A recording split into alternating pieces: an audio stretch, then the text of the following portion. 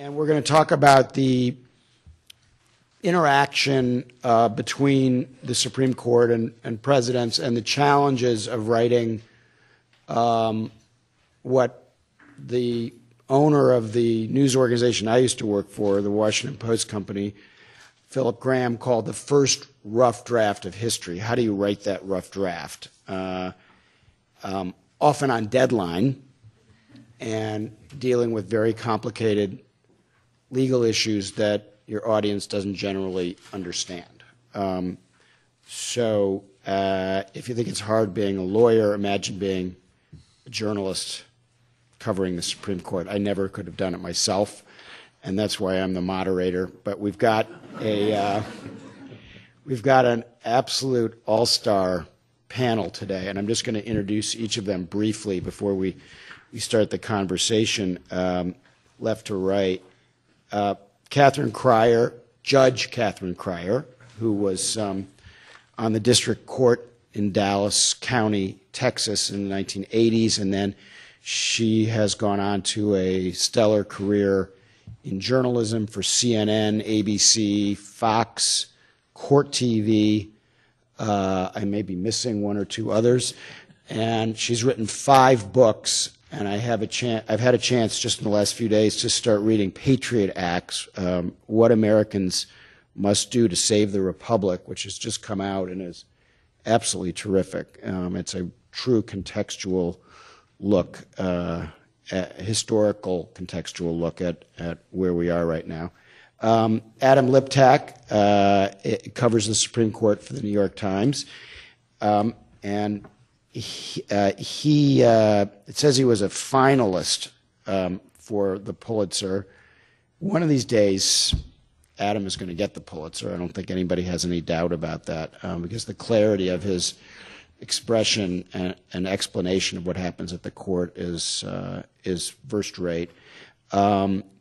He went to Yale and Yale Law School and kind of did the reverse of what some of my friends who were journalists and then became lawyers did. He started out as a lawyer and worked for a big New York law firm, and then went to work at the New York Times in the legal department before deciding, at considerable personal cost, I would imagine, to become a reporter. You question my judgment about everything I write. And he's also written for The New Yorker and Vanity Fair and a lot of other magazines. Jeff Schessel also has a fascinating and very untraditional career. When I first met Jeff, he was a syndicated cartoonist. And Thatch was in many newspapers, and he did that, after Rhodes Scholarship and other things. And he went on to be a speechwriter for Bill Clinton, involved in many of the most important speeches of the Clinton presidency, and then co-founded West Wing Writers, which does a lot of speechwriting for people around Washington and New York. And he's written 2 outstanding books, Mutual Contempt, which is this amazing story of the feud between Lyndon Johnson and Robert F. Kennedy, and Supreme Power, which is very much on one of the topics of the day, which is about Franklin Roosevelt versus the Supreme Court. We're going to get into some of this contextual, comparative discussion that you began in the prior panel. Steve Wormiel is somebody, I was just telling him this, who I met when I was 19 years old, and he was the superstar reporter at that time for the Boston Globe and then later for the Wall Street Journal, where he covered the Supreme Court with great skill for a number of years, and then became really let's let's call you the Robert Caro of Justice Brennan. Where only one volume. But it's the definitive work on Justice Brennan, and he's taught at a lot of places, and currently runs the Summer Institute on Law and Government and teaches at American University in Washington. So I think with that, let's try to see if we can dig in a little bit here. I do want to start out by talking about these historic arguments that we all just witnessed on the Affordable Care Act. And I want to start with you, Adam, because you were in the courtroom. And if you could you paint a picture of what it was like during those arguments, what it felt like, and what your main impressions were, the takeaways, not in terms of the news or a particular line, but just the atmosphere of the whole thing. So it was a 3-day argument, and the first day was ordinary, sort of an intellectual parlor game with the justices, toying with the idea of whether the Anti-Injunction Act applied or not. And then you show up for the second day where the constitutionality of the individual mandate was at issue, and the atmosphere was entirely different. The courtroom was packed every day, but the sort of tension in the courtroom was high, and I think that may have affected Don Verrilli, the Solicitor General, who had a sort of rough start, and it only got worse when he was hit with a series of quite pointed and hostile and colloquial questions from all 4 of the votes he needed. That is to say, he had the 4 liberal votes locked up. The counting is quite similar in a way, to the New Deal era court. So he had 4 of the votes locked up. He knew he didn't have Thomas, and he had some hopes for maybe Alito, but certainly for Scalia, Kennedy, and Roberts. Scalia and Alito are no longer on the table. He perhaps still harbors some hope for Kennedy and or Roberts, but in the first 10 minutes, he's hit with this barrage of questions that really make you think for the first time, because the conventional wisdom had been, well, very nice, they're going to have this long argument, but obviously members of the Legal Academy would say, this is an easy case, the commerce power certainly extends to the regulation of a national problem like health care, and all of a sudden, you sort of snap to attention and go, you know what, this thing really might go down. And that completely charges the atmosphere in the courtroom, and it probably affected Verrilli's performance. He's a very good lawyer, but he wasn't having a very good day. In the second hour of the argument, the questioning shifted a bit, and people will argue about whether there's something to be read into some Kennedy questions or not, about how he might go the other way. But the available evidence from that second day of argument is roughly supportive of the famous Jeff Toobin assessment of what happened, which was that it was a train wreck for the administration. Now, the available evidence is not all the evidence, and many things have already happened that we don't know about, and that will happen as the justices exchange drafts. But that day was really something, and then on the third day, it didn't get better for the administration. The severability argument proceeded on the assumption, for an hour and a half that the mandate was going down. And then what would seem to everybody to be the easiest issue, a sort of side issue about whether the Medicaid expansion was constitutional, even that the justices gave Verrilli a hard time on. So it was quite an event. It really kept you alert. Why do you think that Verrilli didn't better anticipate this? In the D.C. Circuit, Judge Silberman, who ended up voting to uphold the Affordable Care Act, also came on like a freight train in oral arguments. So during prep for what was obviously the biggest case of his career, was it bad prep, or what do you think happened to him?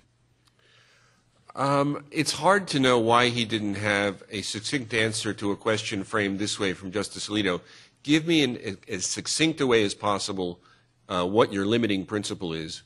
At which point, Verrilli really rambled on in a way that I reproduced in the New York Times, and I felt kind of bad about it because it was very hard to follow. And if you don't have an answer to that question, it may not be necessary to have an answer to that question to win this case. You don't have to, explain every other case. You don't have to explain broccoli and burial insurance or whatever. But as you correctly say, John, that had to be a question about which he was mooted relentlessly, and it's hard to know why he didn't have a better answer. And even on the broccoli question, he must have faced that at moot. Yeah, no, so the questions weren't surprises. What was surprise was, I think it would have knocked the wind out of my sails, too, if right out of the box, all of the votes that I know I'm focusing on capturing seemed to be lost to me. And so do you agree with Jeff Toobin that it looks bad for the administration? Looks bad. Looks bad is, that's not a final judgment, and there are various scenarios. You can play it this way and that way. But if the going-in thinking was that this was, in the Academy, at first a laugher, and then at least a lopsided victory for the law, we're teetering on the balance. And anybody else want to jump in here on? I know, Steve, that you were out doing color commentary outside. Do you share that basic assessment? I do. I do still think it could come out either way, but I think everybody was stunned. The academic commentary, as we were just talking before the panel, was so overwhelmingly assuming that this was, however controversial, an easy decision to uphold the act, that it's possible that the hostility of the questioning has produced an overreaction in the academic commentary too, and that it's very much still up for grabs. But on the Alito question, that wasn't even a hostile question. That was arguably Alito's only friendly question. Give me a succinct statement of the limiting principle. I've played Verrilli's answer for some first-year law students who were getting ready for their first-year moot court to show them what not to do, essentially. Jeff? I attended only the second day of argument, the individual mandate argument, and the thing that struck me was not only the hostility that Adam and Stephen have described, but the air of unreality to some of the questions, a lot of the questions that Verrilli got from the conservative justices. If the court was looking at all to contradict the notion that some of us have that the justices are out of touch with reality, they weren't doing a very effective job. They seemed out of touch with reality, or at least out of touch with realities that they didn't particularly like. You had a general assumption across many of these questions, I don't know if you read it the same way, that when we're talking about people who are uninsured in this country, we're really only talking about young, healthy people who opt out of the healthcare market because they're smart and they have better ideas about what to do with their money.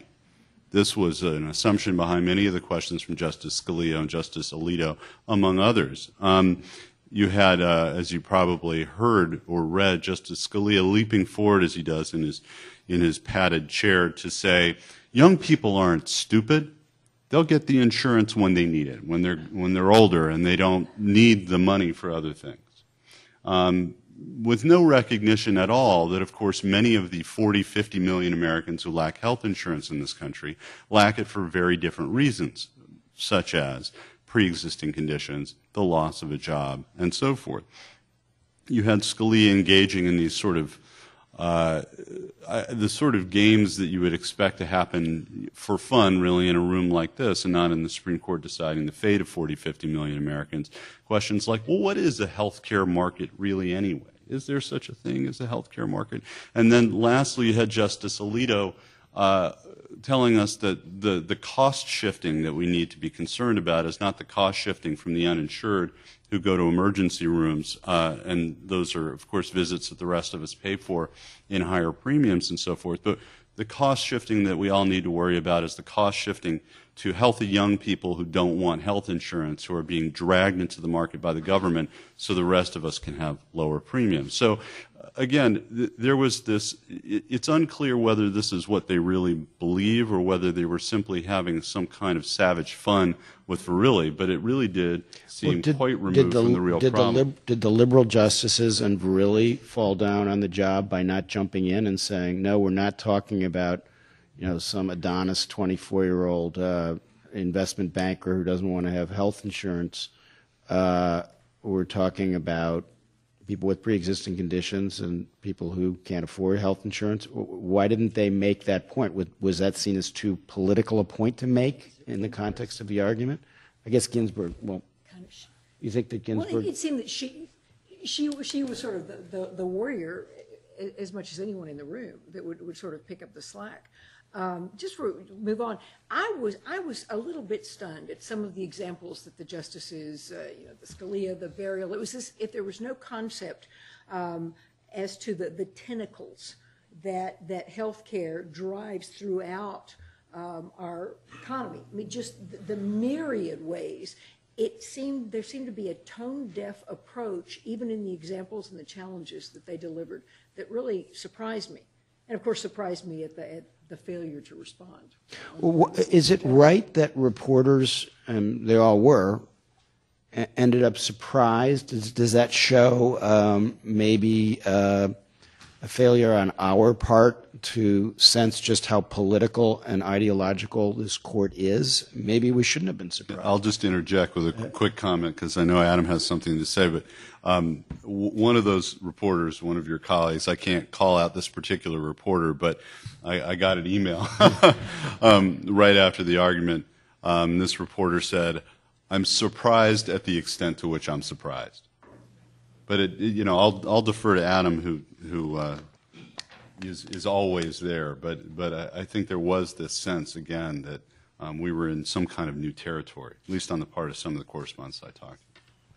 It's not hard to find shortcomings in the press, and I think this is yet another one of them that we didn't see this coming. I do think there's a link to the earlier panel where there was a lot of discussion about how this court has no political experience, very little real-life experience. So the kinds of arguments Jeff was just making didn't really resonate with a court that really treated these issues as formal questions, not pragmatic questions about how society is going to solve this problem, but some kind of formal propositional logic puzzle that this court of logicians was going to figure out without reference to reality, so much so that Scalia at one point says, "You don't expect me to read this 2,700-page law. That's crazy. Me read a law?" At the same time, though, he's counting 60 votes. He's acting like the Senate whip or something like that. And Catherine, since you've been on both sides, give us a sense. How much do judges among themselves talk about the merits of and the politics of the law as well as the legal implications? I think when you're talking about, both at the federal and state level, when you're sort of talking about the district court level, where it is very pragmatic, you're hearing cases on a regular basis, there's a whole different conversation. Once you move into the realm of the appellate courts, I think you've got a much more esoteric bunch. They, in most states and even the federal system, you've got a lot that have come through various jobs, certainly spending time on the court, but usually have a lot of practical experience. But as you move up the ladder, it is you really get the distinct impression that there is a removal from reality as you go up. And I do think the court has suffered tremendously, as was said on the earlier panel, from the lack of sort of pragmatic worldly experience. I remember when there was a very young man appointed to the bench, a federal bench in Dallas, and he was appointed at age 28. And we were all sitting around talking about it and laughing. He was there. Somebody talked about Fleetwood Mac, and he didn't know who Fleetwood Mac was. He was 28 years old. This was in the 80s. And we all, when he walked away, went, but it's that sense that you're completely removed. Yeah, Steve. I just wanted to make one slightly different observation about the press coverage of this issue, because I think it's very qualitatively different than anything I can ever remember before. And that is mainstream media describing the details of Wickard versus Filburn and Gonzalez versus Get that on the Raich. front page some different year. This has never happened before. So on the one hand, you could say, gee, why was the media surprised and what's going on in the politics of this? On the other hand, the actual level of the discussion in terms of legal detail or legal analysis was maybe greater than I can ever remember in any other instance. Well, Adam, you got the Wickard story on the front page of the Times, which, as you said, is quite an accomplishment. But I barely heard it mentioned at all in oral arguments. So would that be an example of something that in law school one would assume that Wickard is going to be the governing precedent in this case, and that, you know, if you did it sort of, if you analyzed it the way cases have been analyzed for decades, it was absolutely right to do that story, but in a highly politicized environment where you have justices who might not have any experience in politics or in the real world, but you know, are movement conservatives, does that mean the precedents have less importance than the politics? Listen, it's certainly true that there are basically 4 cases that matter, and there was discussion of almost none of them during the argument. They were really working from first principles. But I don't want to make it seem that I'm buying in, because I'm not, to this notion that should the court strike down the mandate, that's some crazy, illegitimate, politically driven outcome. If you buy into the notion, and it's a little hard because it doesn't resonate with me, that federalism really is a way to protect individual liberty. It's not an obvious proposition to me. But if this system of dual sovereignties does protect individual liberty, and the mandate is doing something I think we have to concede is novel, of not, you know, just taking taxes from me and giving me services in return, or giving some other guy services in return, but actually requiring me to go into business with some private company, that's different. It sounds different. Then maybe there's some, you know, the argument on the other side, very well presented by Paul Clement, did take on force just as it was explained. Anybody else see this as being a closer call on the law than it's been portrayed, at least in more liberal parts of the media? I mean, I would like to make an argument for actually waiting for the court to make a decision. I know that's a radical proposition. I mean, I've had this argument with a half dozen different people in the last week, that people will come up to me and say, if they strike it down, it's absolutely partisan. I said, well, suppose Obama had there was a 5th Democratic appointee on the court, and they upheld it by 5 Democrats voting for it and 4 Republicans voting against it. Would you say it was absolutely partisan? No, because you like the decision. But, you know, I think we have to allow for the possibility that they will write opinions that might be persuasive and well-reasoned and actually explain why they're striking it down if they do strike it down, and at least not sort of assume that the only way to explain that outcome is pure 100% partisan politics.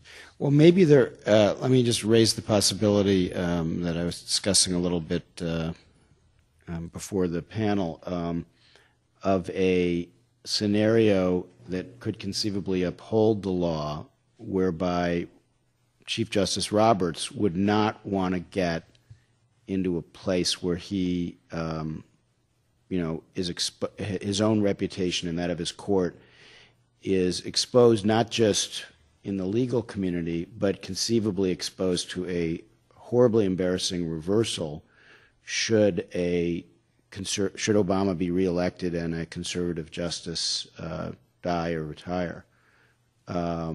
So, you know, you could have a situation where a year and a half from now, the law is upheld after it's been overturned. And is that the kind of calculation, and again, we're trying to get closer here to the political calculations that justices make, is that the kind of calculation that could possibly shape the outcome? Judges are always worried about reversal, right? Yeah, but to me, this really is a different planet that we're talking about. We have had you know, such a divided court for so long with these 5-4 decisions, very, very politicized, and increasingly so every decade. As much as he does seem to be, you know, one that sort of respects the history of the court, and we'd all love to have consistently unanimous opinions, I don't think that would be a driving force in his motivations to uphold something like this. I meet you halfway. I do think the chief cares a lot about his legacy and about the reputation of the court, and it's not clear that in his agenda of things he wants to achieve, this is high on his list, and striking down the mandate might cement his legacy even though he'll serve for another couple of decades. So there's all sorts of reasons that he might not want to play with this particular kind of fire. But I don't think among those reasons is that some later court might reverse him, in part because it's a practical matter. If the law goes down, particularly if the mandate goes down solo, Congress is going to have to fix it, and this very same precise issue, very unlikely to know how that would reach the court again. Just to look at the politics of this particular case for a second, I think, look, if the court overturns the ACA, then people like me and your friend Jeff Toobin are going to write about it in this unholy trinity of cases from Bush v. Gore to Citizens United to this one. I'm not optimistic that if the court strikes this down that you're going to get an opinion that is more convincing on its face than the majority opinion in Citizens United, but maybe I'm being cynical about this.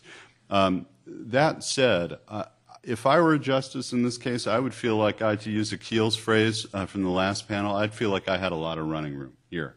We've all seen the polls on the ACA. This is not a 70-30, 80-20 issue. This is an issue in which the public is pretty deeply split, that if anything, it is more opposed than it is supportive. Of course, yes, there are also these competing polls that suggest if you break down the ACA into its individual components that a lot of these components are popular in themselves. But the law as a whole is more unpopular than not. The individual mandate is suspect, as some recent polls have suggested. And so I think that with respect to public opinion, a justice who is even subconsciously taking this into account, as I'm sure they do, some of them, would have to feel that he can go either direction pretty safely on this. So it's very, I think we probably all agree, very unlikely that Roberts by himself joins the four liberals and it is the sole vote to uphold in a 5-4 upholding decision. But should Kennedy go there, which is perfectly plausible, the chief might go along. And you see 6-3 up to uphold, and perhaps in a case this big, the chief wants to write, and he can write it narrowly. And there's a way to write it where you can hold your nose. It would be like a little when they avoided deciding the Voting Rights Act. I think it's a terrible law, bad policy, really tests the limits of congressional power, but it's new, it's different. This is as far as we're ever going to let them go again, but we'll let this one slide. And there's lots of rhetoric in there that people can take comfort from, and they move on to the next case. You mentioned Jeff Toobin. He took a lot of heat for coming out and calling it a train wreck and the other things he said on CNN.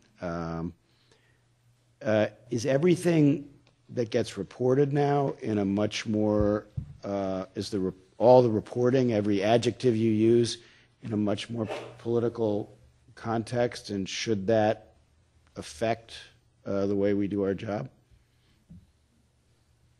I would really defer to the correspondence on this. I'm freed of some of these constraints because I'm not actually reporting. I'm commenting from time to time. So nobody, if they read me at all, which is an open question, nobody's calling me on anything. Adam, do you feel like it's an added burden on top of working for the New York Times, which a lot of conservatives loathe, or has it changed much in the years you've been covering the court, or has there always been a lot of heat from both sides? You know, you have attentive readers, and they point out your perceived mistakes. I think Jeff, and it's a little, I could turn the question back to you, John. He's sort of this triple threat book author, TV guy, commentator, New Yorker writer. It's terrifying, this multi-platform entity. And it's probably good for the Toobin brand. I'm sure he believes wholeheartedly everything he says. But if you say something provocative, that gets your name in the paper. That's good for business. If you turn out to be wrong, I don't think anyone's going to say you can't practice journalism anymore. I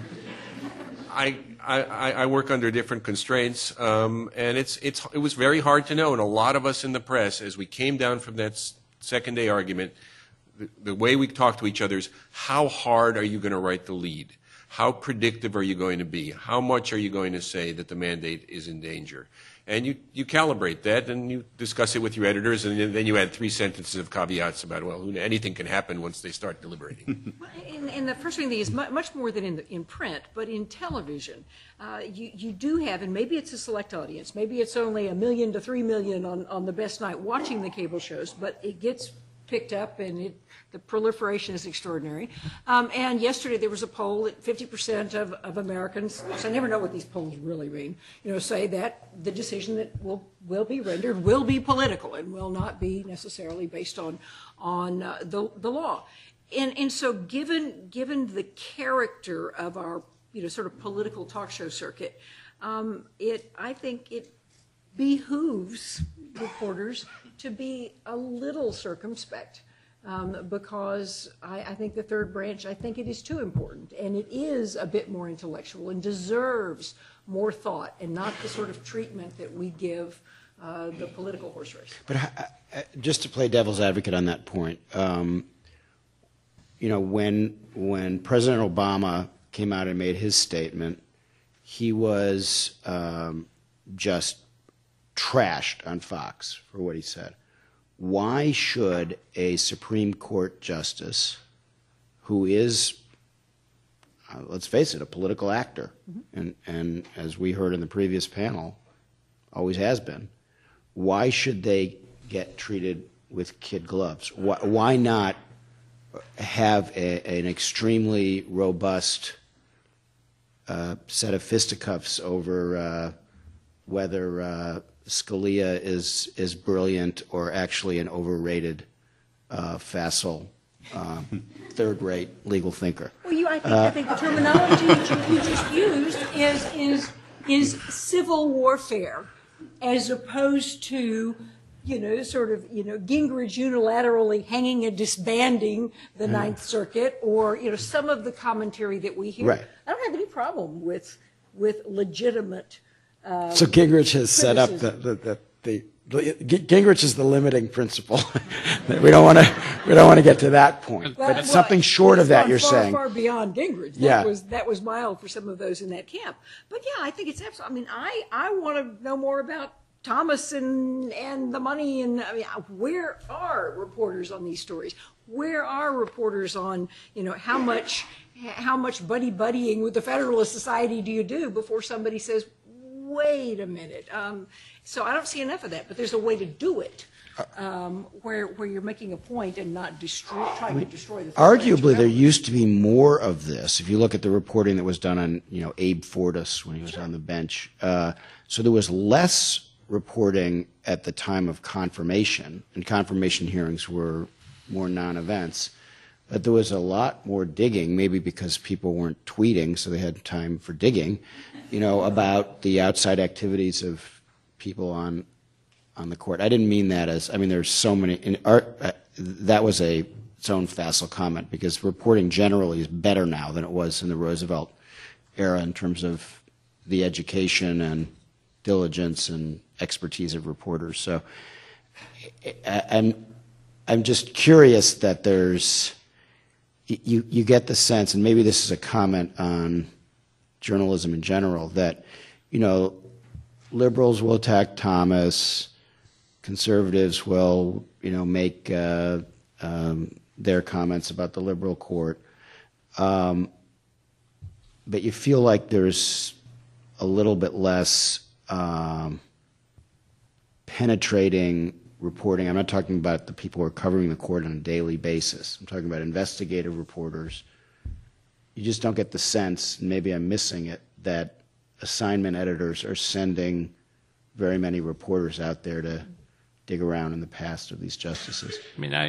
I think you have to keep that in perspective. First of all, one thing that's significantly different about the reporting or investigative reporting about the court now from Abe Fortas is that you don't have the director of the FBI hand-delivering the information to the media to try to bring about the undoing of a justice.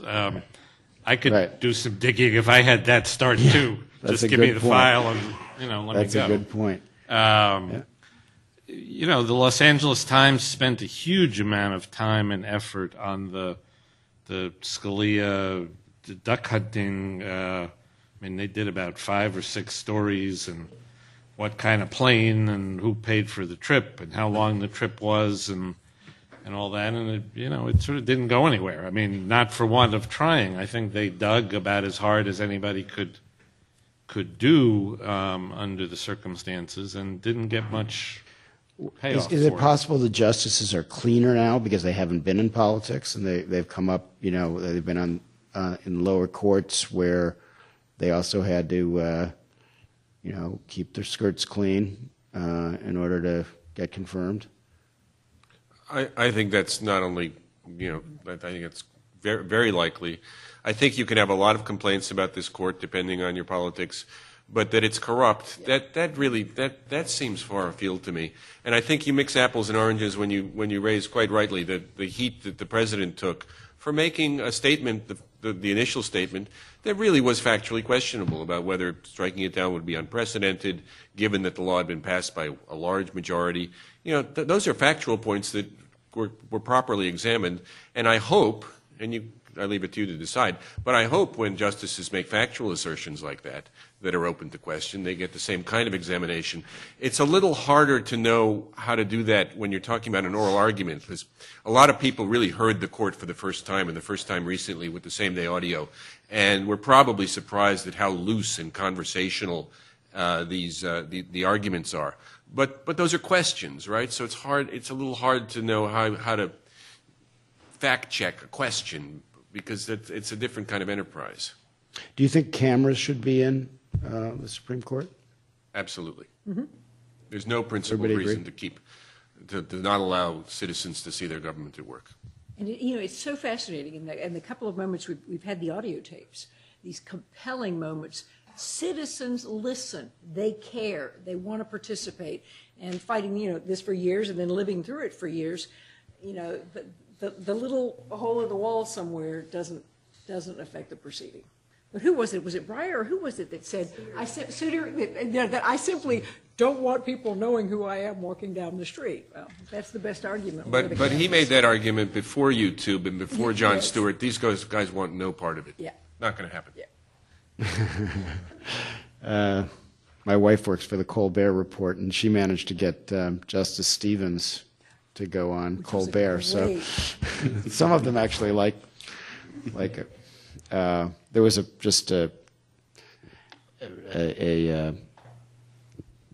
little anecdote before we resume.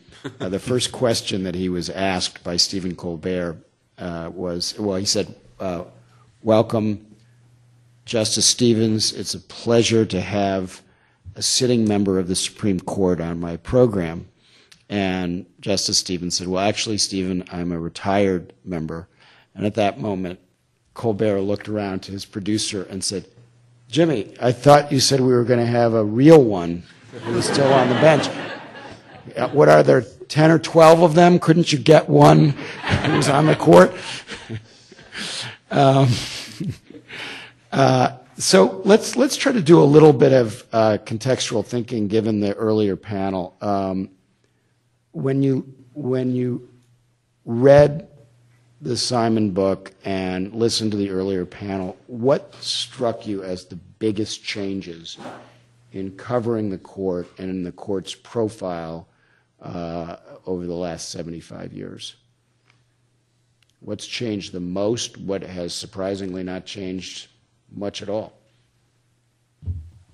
I'll jump in as a consumer of that coverage of the court in the 1930s. And a chronicler of it, right. Reading a lot of Adams' predecessors at the New York Times and other newspapers at the time, and the coverage was really, as John said, remarkable in that era. And the degree of literacy about the issues in question, either the policy issues about the New Deal or the constitutional questions that they raised, I think in any historical context is really remarkable, and was something that I could really go to the bank with as a historical writer. I think one of the... I just want to cut you off on that. So the literacy was high. You had people talking about, opinions in a more sophisticated way, but the reporting the quality of the reporting and the reliability of the reporting, do you think that was higher also? I wouldn't say that it was higher. I think that's a very, I think it's very hard to make a broad brush judgment like that, because I think you look at the New York Times coverage of the court and the White House to a lesser degree in that period, and as I said, you can really go to the bank with this stuff. It's really, when you check that against everything we have learned subsequently, it checks out. Not in every instance, but I think the hit rate is quite high. When you're talking about the Chicago Daily Tribune, which was a strongly ideological paper, as many of them were in that time, there's much less attachment to fact. And I would often read something that, if I could take the Tribune's word for it, would be a remarkable thing for me to put in my book. But I could not find any verification anywhere for what it is that that this reporter claimed to have witnessed. And so I think that you had, as I think many people know, you had a highly self-consciously partisan press in that period. And so the Times was, as I think it remains, something of an anomaly. And I think it's therefore difficult to make, even though I've just trafficked in a few, it's difficult to make too many generalizations. Well, so maybe we're going back to that era, that we had a period in the post-war period where there were a lot of great newspapers that were essentially mimicking the New York Times. Television, the evening news broadcasts mimicked the New York Times, took their cues from the New York Times and the Washington Post. And maybe now we're moving back into a partisan press era like we had in the early part of the 20th century and the 19th century, and what they've had in Europe all this time. And so what are the implications of that for the court? Well, as long as the court, continues to be rather an independent, not in opinions, but independent from the rest of the government in the fashion that it is, I don't think it has an effect. But we've done this. I mean, I think when you describe this, I think about 1798 to 1801 is sort of where I go back. You've got this in your book. Why don't you? Partisanship. Well, if anybody hasn't read American Aurora, one of the best books I've ever read, and it is just an amazing look at sort of that decade, and the author plays a narrator to a line or two here and there, but it's basically editorials, letters, communications between the leading politicians of that time, so that you are getting the words, the emotion, the meat, almost completely unfiltered, and just one of the most extraordinary things. But you talk about partisanship. I mean, my Lord, we look like complete amateurs compared to what was going on back then. And there was I was reading Jim's book, which is a treat. I thought it would be kind of a chore to get ready for this panel. Jeff has written such a good book. Noah Feldman wrote a good book about the same period. It's a treat from start to finish. And one thing it reminded me, or perhaps told me for the first time, because I never really read the old coverage, was just how good some of the writing was. Here's what the Pittsburgh Post-Gazette wrote about the Black nomination. Hugo Lafayette Black, Associate Justice of the United States Supreme Court, is a member of the Hooded Brotherhood that for 10 long, blood-drenched years ruled the Southland with lash and noose and torch, the invisible Empire Knights of the Ku Klux Klan. He holds his membership in the masked and oath-bound Legion as he holds his high office in the nation's Supreme Tribunal for life.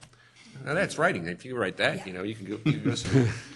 Now, the in-house legend about the Times goes contrary to Jeff's point, but as I say, I didn't read the old stuff. We're told that Supreme Court coverage really began when Justice Frankfurter called the Washington bureau chief, Scotty Reston, and said the coverage is horrible, you got to get somebody serious. We just hired Anthony Lewis. We sent him to Harvard for a year of training. He comes back, starts what I think of as the modern tradition of New York Times reporting, then followed with great distinction by Linda Greenhouse, and then diminished by me. But maybe they were good back in the day.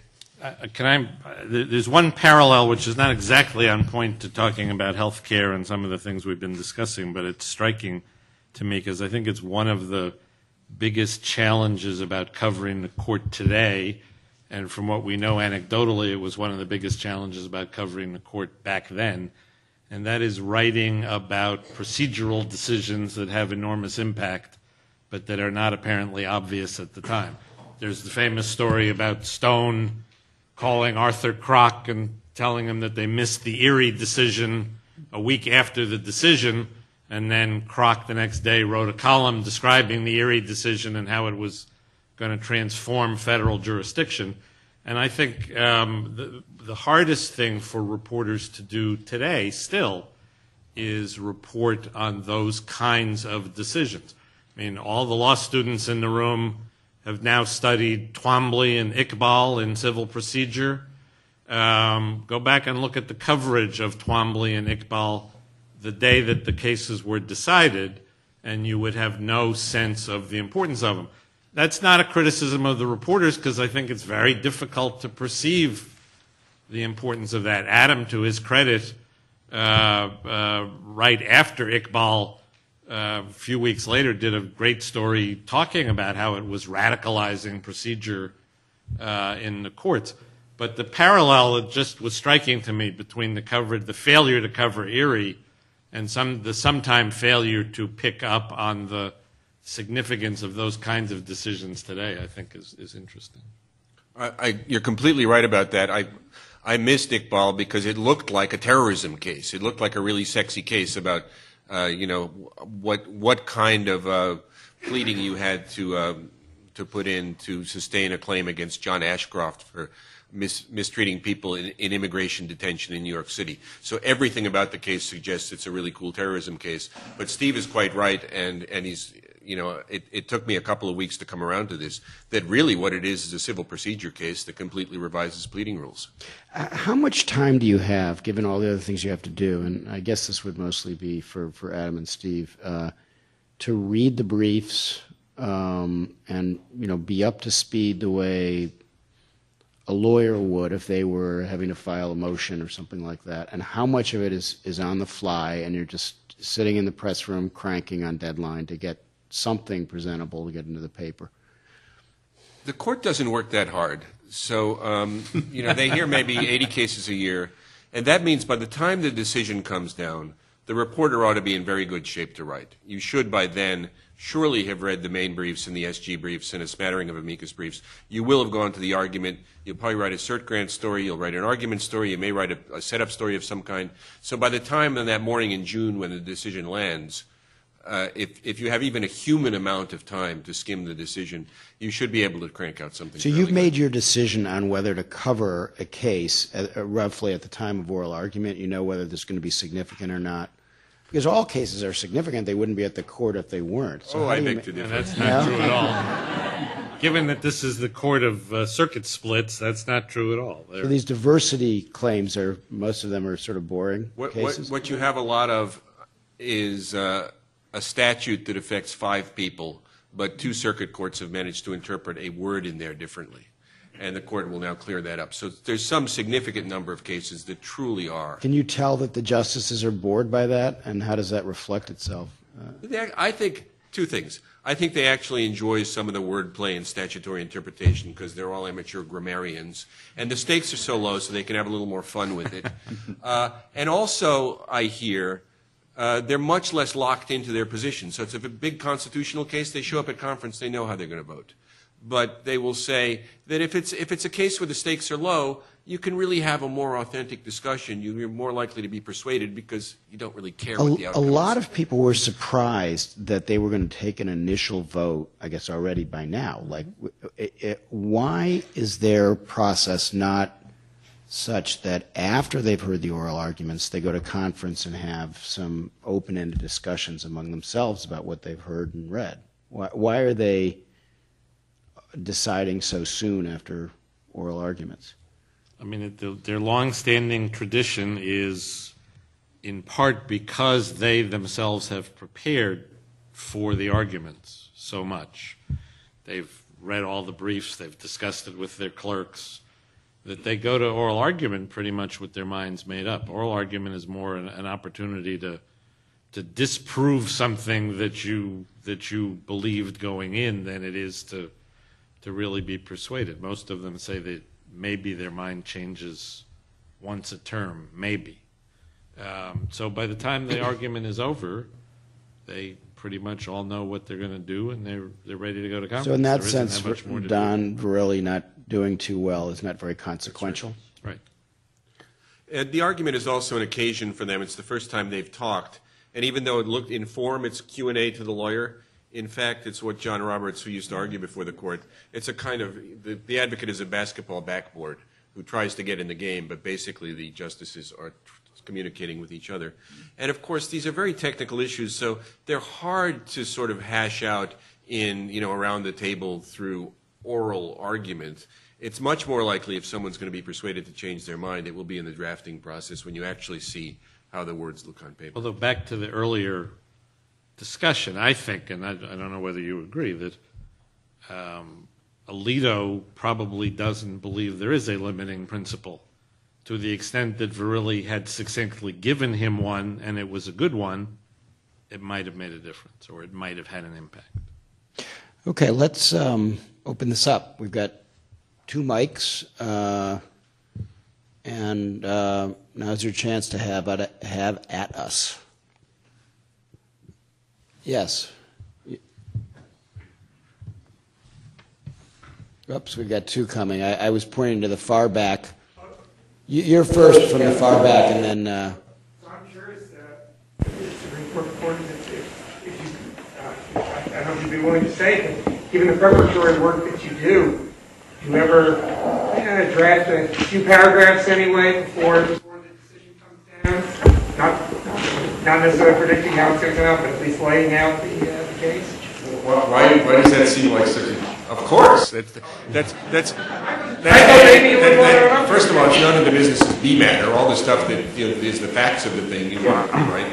And I will tell you frankly that when Citizens United came down on a day, quite rare. You usually don't know what case is coming down on what day, but for various reasons, you knew Citizens United was coming down. I pre-wrote the article start to finish. I had a pretty good idea what was going to happen. I turned out to be exactly right. And at 10:02, I pushed the button, and I thought I looked pretty good. I used to do it for a different reason. When I covered the court for the Wall Street Journal, I also had to feed the Dow Jones Newswire. And that meant instantly. So I had 2 versions written for everything and just had to pick one and push send. So I have a question about an odd potential result. Could this be a case like the child online obscenity case or whatever, indecency case, where there's a majority or a concurring majority that says, here's how Congress can do it differently, that comes out against the law, maybe includes Breyer, Roberts, et cetera, but says more like how to fix it, that this is a crummy law, maybe the administration doesn't like it, et cetera, but you come out with a forward-looking thing, which, et cetera. So it's an odd question.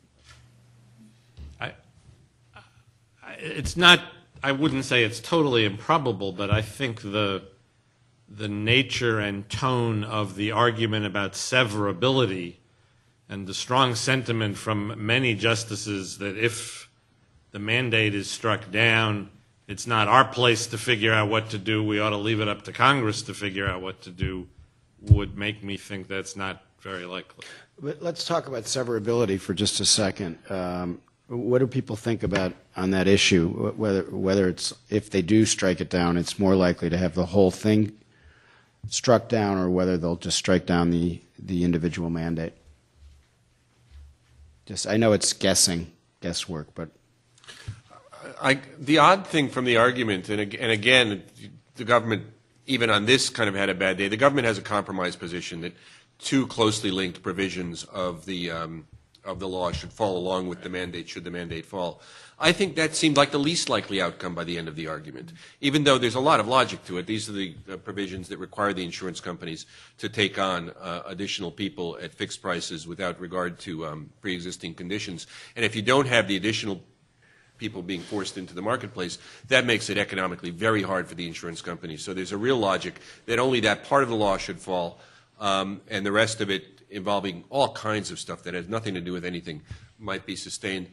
I sort of had the sense that that outcome is not likely, What's possible is the surgical strike, which really kicks it back to Congress, or taking out the whole law, in which case it'll be a long time before I think there's legislative action on this front.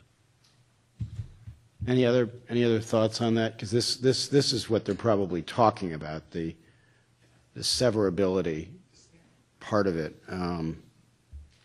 Anybody? Which I think is surprising, because it's, again, a lot of your reflections earlier, listening to that is you go in with one mindset, and then the oral arguments, which we've just said, and usually are rather inconsequential, because minds are pretty well made up, and yet what occurred during those arguments, we now, at least the mood is dictating what we think will happen. And it was based on the conversations in the oral arguments, which surprised both on the severability and the challenges, the commerce challenges to the notion of an individual mandate. But that's our perceptions that have been shaken, not necessarily the justice's perceptions. That's right, but it's interesting how there's been, and maybe it's just the herd mentality, but the pre-conversation, the during argument conversation, the post-conversation, all seem to be quite surprising, turning on a lot of what happened in the courtroom.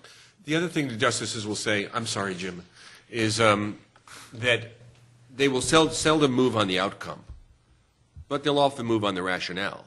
So if you can help them get from here to there, they know where they want to come out, but they need, the reasoning that will, look right on paper, pick up additional votes, and so on. I'm sorry. Yeah, Jim. John, Adam and I have talked about this, the possible outcome, and it seems that the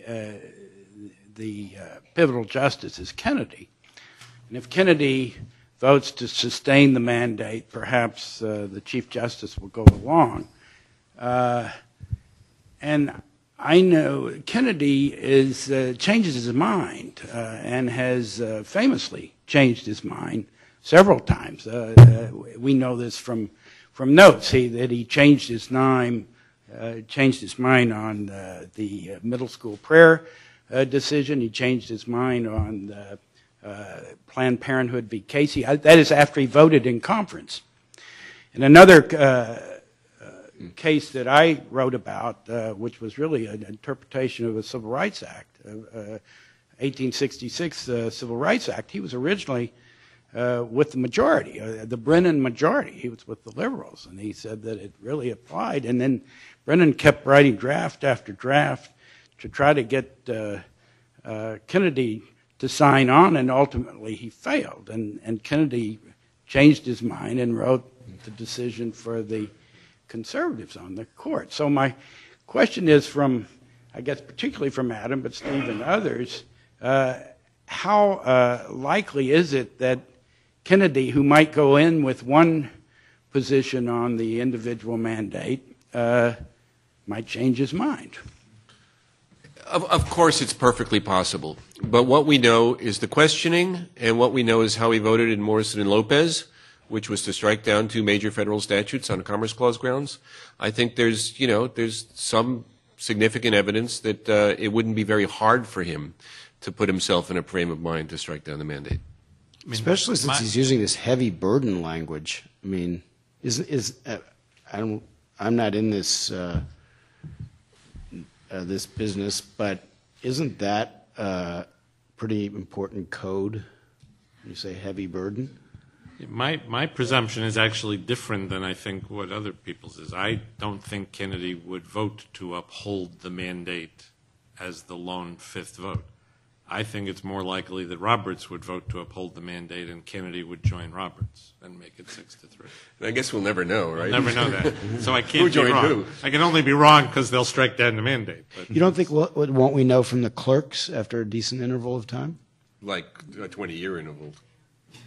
Why do you think it will take so long for, nowadays everybody talks, so why wouldn't the clerks, when they become former clerks, be talking, next year? The only thing the clerks have talked about is Bush versus Gore in the last 20 years, really, probably. Well, maybe Tubin has some stuff. Well, yeah, we don't know where Tubin's Tubin got got it all, so he doesn't tell us. But anybody else have any thoughts on Kennedy? I'm just struck by the fact that for 30 years, every time the subject of health care came up, there was only one important name, Kennedy. Now, we're just back where we've always been. Yes.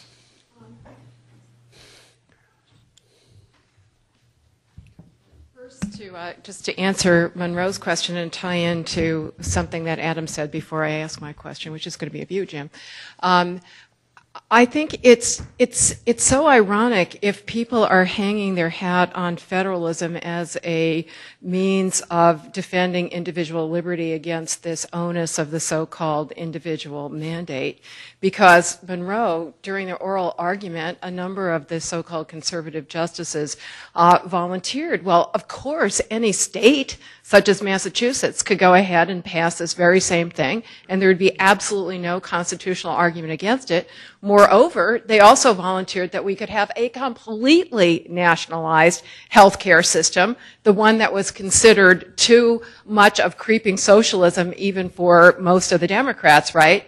The single-payer option. So if people are deluding themselves that a victory for, quote, federalism would be a victory for individual liberty, I think that's, that's again where there's a disconnect between the public and the politics and the rhetoric, the technical rhetoric that's going on at the Supreme Court. I actually debated Randy Barnett the day of that he was featured in the New York Times, and his argument and that of many others is, well, yeah, the form of liberty that you have is you can move to a state, you can move out of Massachusetts, and I just don't think that lines up with most people's sense of real freedom.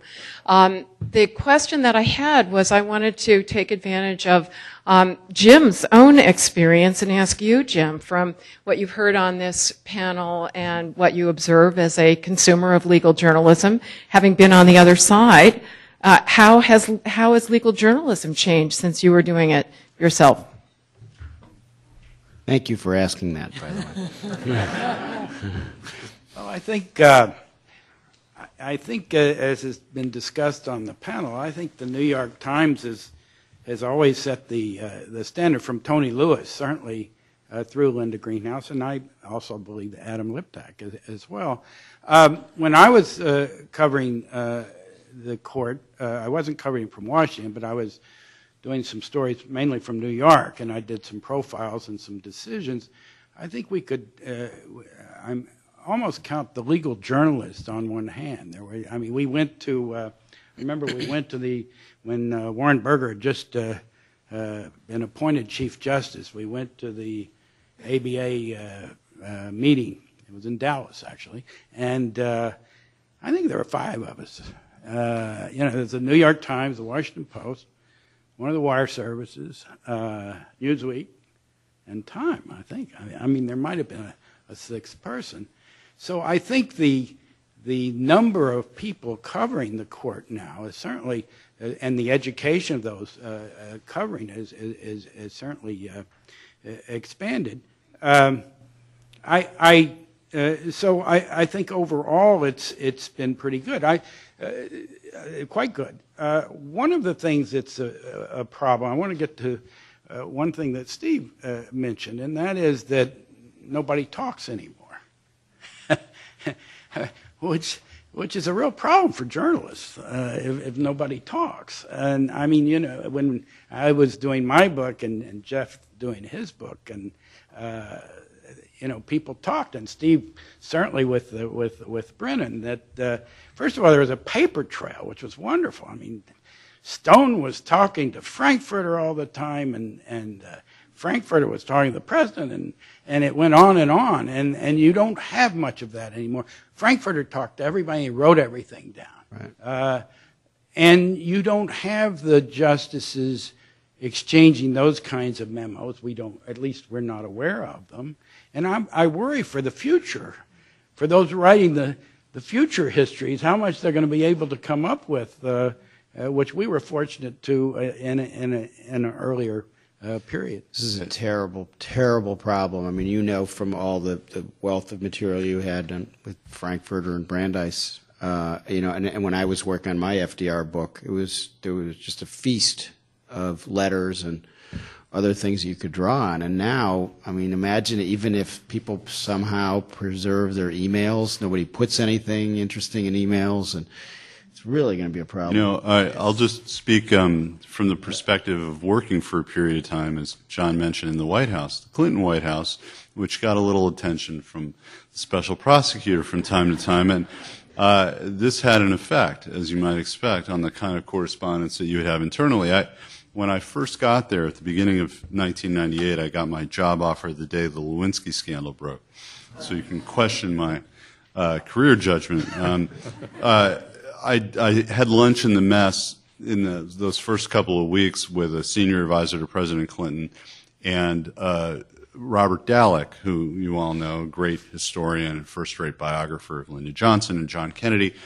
And Bob was making the plea to me in front of this advisor to write everything down, to keep a diary, and to this senior advisor who was certainly more important than me and closer to the president. And this advisor said, look, Bob, here's what I do every day. See this little card? And he pulled it out of his pocket. He said, this is my schedule. I write it down in the morning and I shred it on my way out the door.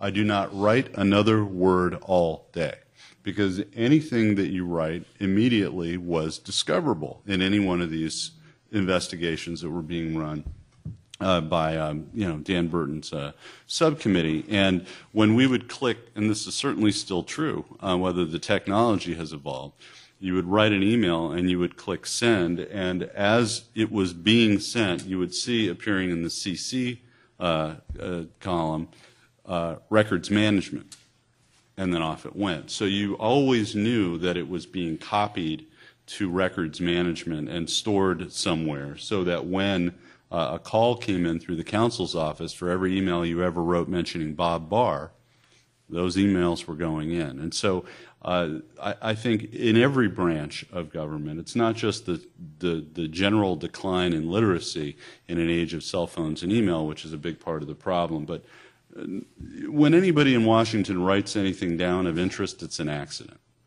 And so I think it will be very difficult for the flow of information that we get and the leaks and so forth, that it's going to be very difficult to write the kind of book that John wrote about FDR or the books, Jim, that you've written, that I have written.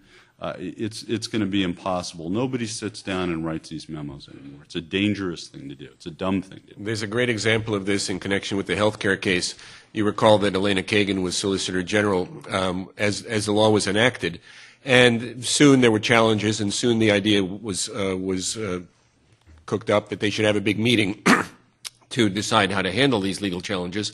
And Kagan's deputy, Neil Katyal, writes her an email that says, having the first big kickoff meeting to defend the ACA tomorrow, I really think you should attend. And the response from Kagan was, what's your phone number? Yeah. It really, the pivotal moment was at the very beginning of the Clinton administration, when there was a Treasury aide named Josh Steiner, who is now a big investment banker in New York, and he kept a diary. And the prosecutors made his life miserable for having kept that diary. And so I'm not sure anybody keeps a diary anymore. But it's tragic. I assume Supreme Court justices and their clerks are certainly not saving their emails, and they're not legally required to, because they're not covered by anything like the presidential paper statutes. And even if they do save them, Justice Souter closed his papers for 50 years, so by the time they're open to anybody, there won't be anybody that cares about them. He who forgets history doomed to repeat it. Well, we're not even going to record history, so we can just stay on the wheel. Yeah, which is why, I mean, just a self-interested plea. I'm working on another Obama book now, and trying to interview people in, a month or two after things happen, when their memories are still fresh. But if you have friends and colleagues who are engaged in things that you might believe are of historic interest, encourage them to, record their memories or talk to a journalist they trust or a friend that they trust, because by the time they try to remember it 10 years later, and they're doing these oral histories like they have at Columbia, which are wonderful, but the stories by that time, have hair growing on them and are not as accurate. Well, what's the concept of primary sources anymore? I mean, if you basically have eliminated, so only an ultimate conclusion is your place to try and work back and understand, then what we've lost is immeasurable. You can really see the consequences when you read this fantastic book by Stacy Schiff on Cleopatra. She has no documents. There are no records of people who had any firsthand connection with her, any documents from Alexandria, just one or two coins. So everything is based on what people in later years either made up or heard seventh hand. And so it's extremely difficult to get to any real picture of who she was. That's a very cheery note on which to, I guess, end. But I want to thank everybody for coming, and I want to thank Jim Simon for this.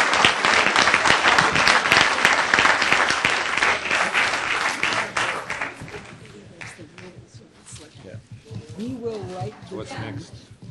There will be no dispute. I don't know.